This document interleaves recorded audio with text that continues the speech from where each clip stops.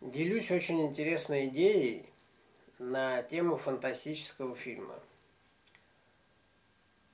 Некие силы, назовем их так, обнаружили, что есть существа, которые творят волшебство. И это волшебство может питать эти существа. Эти волшебства сами по себе боги, но если их энергию сфокусировать хитрым образом в нужное место сбора этой энергии, то можно этой энергией просто питаться в изобилии и использовать их как батарейки. Вот. И они таким образом поработили богов. То есть, по сути, запрягли белок в колеса, которые вырабатывают им электричество. А эти боги, которых они поработили, даже не догадываются о том, что они боги, потому что для них придумали информационное поле, эгрегор, который объясняет Бога как нечто отдельное от них, с которым они встретятся только после смерти. И только тогда будет понятно,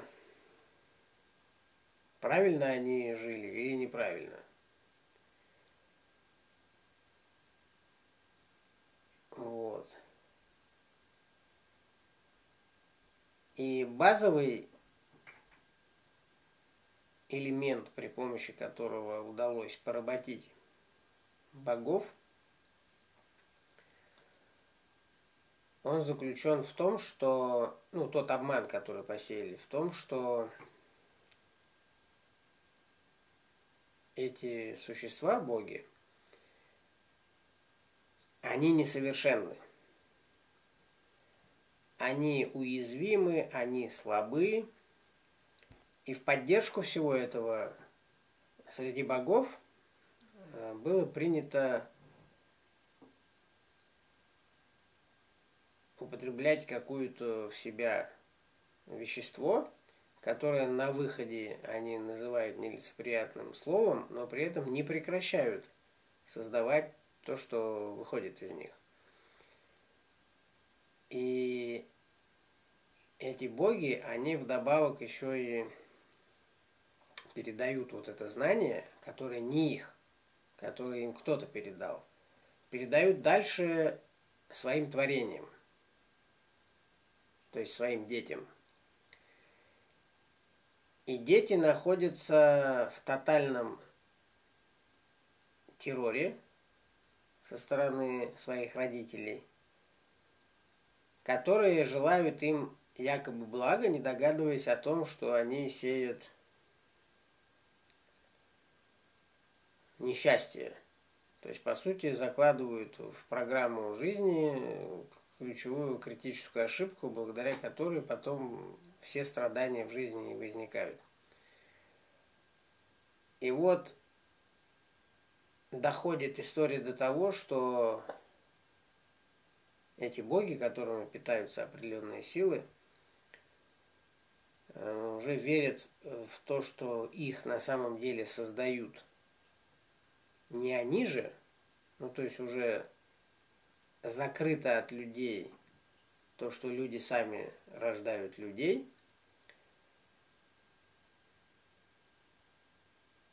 а вместо этого сообщается, что совершенные машины, роботы, которые превосходят человека во всем, создают людей. Технически решается это как? Как только женщина беременеет, благодаря анализам, которые в режиме онлайн считываются через чипы, уже имплантированные людям, их тут же забирают в инкубатор под предлогом пандемии. Это преподносится как болезнь. И симптомы следующие: увеличение живота, какой-то там дискомфорт внутри. И вот чтобы это все убрать, их забирают в инкубаторы при помощи гипноза. После того, как рождается ребенок, у них стирается память. И они благодарны медицине за спасение, что они остались живы. И дальше опять все по кругу.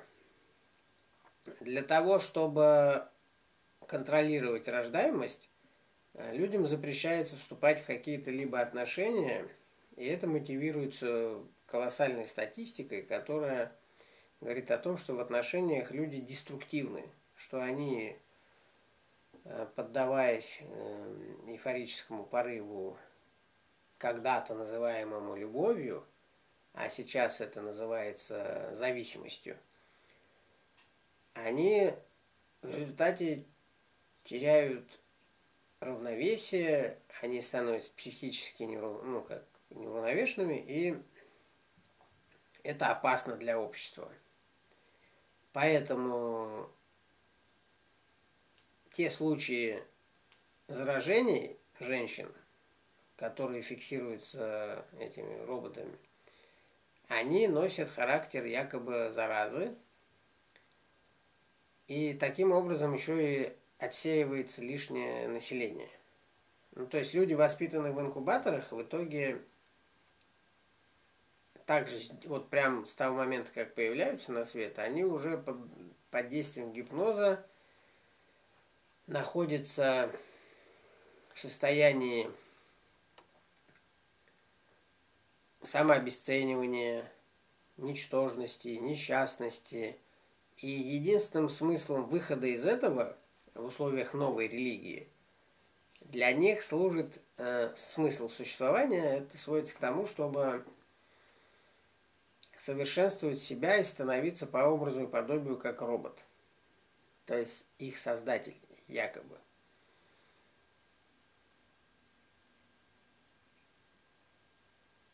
Вот.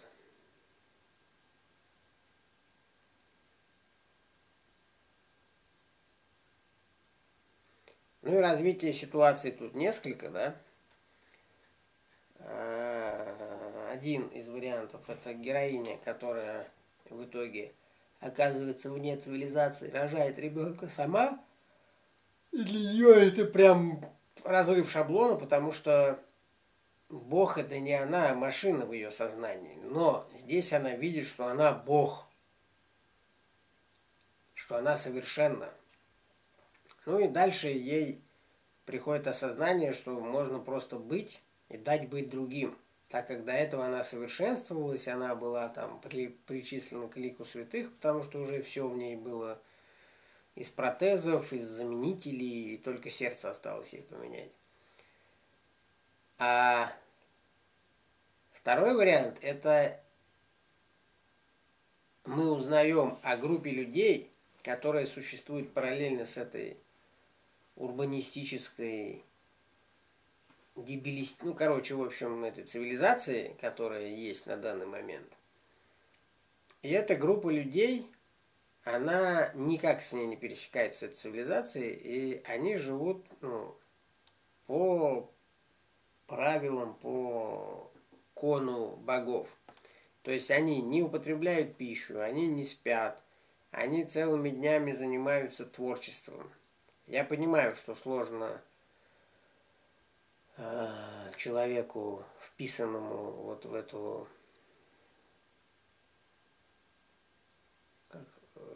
зашитую трафаретом, да, все время надо добывать бабло, потом что-то на них покупать, есть, спать и так далее. Вот в эту матрицу, да. Очень сложно представить, как это может быть, когда целыми днями можно заниматься творчеством. Приходят первые вопросы, это же можно с ума сойти, да? Но сумасшествие, оно определяется наблюдателем. И вот если брать цивилизацию, в которой существуют люди, даже вот сейчас, да, не идем в фантастику, которую я сейчас описал, то незаметно, что в цивилизации на данный момент происходит, и что она уже, ну, как минимум, ну, наверное, лет 100 точно уже это весь, ну, всю цивилизацию можно назвать сумасшедшим домом. Но это не бросается в глаза, потому что критерий оценки изнутри идет. Если воображением отлететь дальше, чем мы привыкли смотреть, то глазам, ну, взору открывается картина, в которой человек проживает как сам бессмысленную жизнь, так и дает бессмысленные настройки своему потомству, живя какими-то не связанными в одну общую здравомыслящую цепь видения, конструкцию, да, ну вот линию жизни. И основной страх – это успеть построить вот это все бессмысленное нагромождение на жизненном пути и передать эстафетную палку вот этого всего бессмысленного, да, не связанного, без фундамента, своим детям, которые, в свою очередь, сами не получив внятного объяснения, ну, для чего они вообще здесь появились, или чувствования, повторяют все то же самое. Вот. И основное открытие, которое, ну, вообще, наверное, каждый человек, наверное, сталкивается все-таки. Мне кажется, каждый сталкивается. Такого не бывает, чтобы кто-то вот это чувствовал, а кто-то нет. Оно заключается в том, что, ну, вот как я сейчас себе прописывал, высказывания, да, которые в этой истории должны быть, и, соответственно, должны быть глаголы, да, ну, то есть действия. Потому что если просто вот так взять и раскритиковать, вот, мир сошел с ума, и спросить, а что делать, то непонятно, что делать. Все понятно, когда сводится к глаголам. Вот, например, по траектории моего сюжета, да, истории, я выписал для себя 3 пока пункта. Первый – это доказывающий свое превосходство не замечает собственного ничтожества, ну или скрывает собственное ничтожество. Вот, ну у этого тоже есть причина, и там ее тоже вот сейчас я буду копать. Но пока вот мы отталкиваемся от этого отправного пункта. И эта мысль нас наводит на следующую очевидную погрешность, в которую будет ввязан другой герой, который его толкает, вот, когда доказывает свое превосходство. Совершенствуя совершенное, обесцениваешь его. Это мы говорим уже про тех, кто ввязан вот в эту гонку совершенствования бессмысленного. И какой же выход из всего этого, 3-й пункт, это совершенство не нуждается в доказательстве. Просто будь и дай быть другим. То есть это вывод, который должен напрашиваться. Вот история пока у меня такая. Записал я ее для себя, но, видите, делюсь с вами тоже, потому что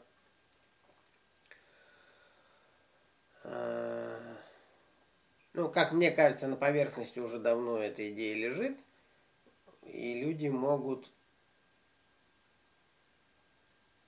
наверное, сами к этому прийти и принять это, ну, в данном случае глагол, да, принять какой глагол? Просто быть. То есть, если мы начинаем в жизни что-то делать, чтобы что-то доказывать кому-то, да, то мы доказываем там либо свое превосходство, либо право на существование, а это бессмысленно. Ну, мы тем самым признаем свое ничтожество. Ну, другими словами, если вот мне говорят, иди сделай вот это, и тогда мы скажем, что ты хороший, и мы тебя тогда примем. То есть я должен вот отправиться из точки ничтожества туда за званием хорошего.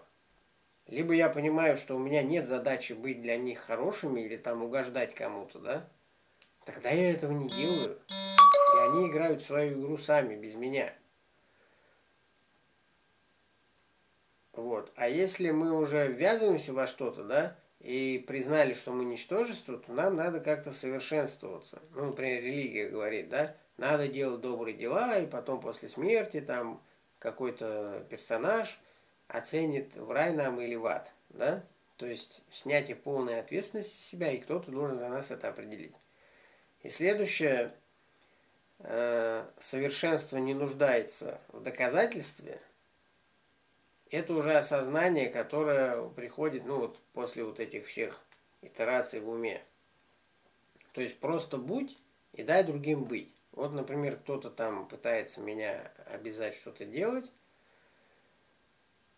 У меня нет задачи ввязываться в эту игру и доказывать, что я хороший там или достойный. Я не играю в нее. Но у них остается вот запрос ко мне. Ну и пусть остается. Они имеют право на все, так как и я имею право на все. То есть каждый имеет право на все, что он хочет. Вот это как бы на поверхности мысль, да? А что в глубине, например? Вот обычно ученые-мужи, мега авторитетные, говорят, ну что же будет, если каждый захочет и будет таким, какой он вот считает правильным, да, вот, быть. И они каждый раз рисуют картину апокалипсиса, потому что начнется беспредел, по их мнению. Но очень важный момент упускается из виду. Беспредел начинается тогда, когда есть напряжение внутри.